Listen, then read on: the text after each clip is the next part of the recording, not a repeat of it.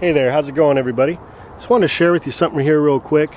I'm getting some great results here using this artichoke as an understory shrub layer to some of these dwarf fruit trees in my backyard food forest. You can see here I've got a couple pear trees side by side. To the right of that I've got a dwarf apple, and then just below that we have the artichoke. As you can see, it's already starting to produce some food for us.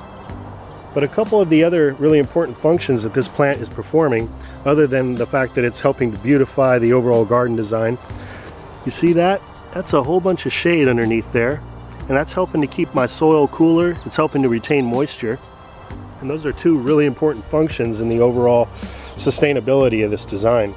So I just want to share with you some of the results I'm getting here. This has really turned out to be a great decision to plant this here. And the artichoke is a perennial, so it'll be coming back year after year, another benefit.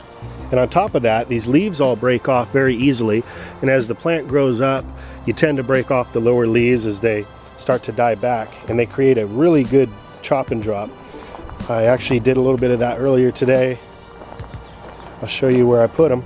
Got this little potato patch over here on the edge of this hugelkultur, and the chickens were starting to dig into it, so I went ahead and just threw a whole bunch of artichoke leaves right on top of that. That should pretty much stop them from digging in that area.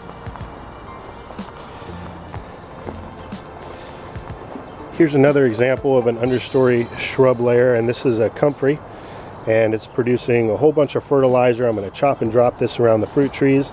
It's also helping to shade out the soil just as the artichoke is, and it's helping to retain that moisture. And just like the artichoke, when it's fully mature, you can see that the comfrey has these beautiful flowers which help to attract beneficial insects into the garden. Over on this side, right below this aronia berry, and you can see this aronia berry is putting on quite a few fruits now, so I'm very happy. This has been in the ground just a couple years, but I've got this crookneck squash as an understory layer. And I'm already picking some crooknecks, and you can see again this scattered shade underneath here. This would actually be a really good place to plant another baby style plant and give it a chance to grow without the hot sun beating down on it. So there's a few examples, but I really just wanted to share with you mainly the artichoke.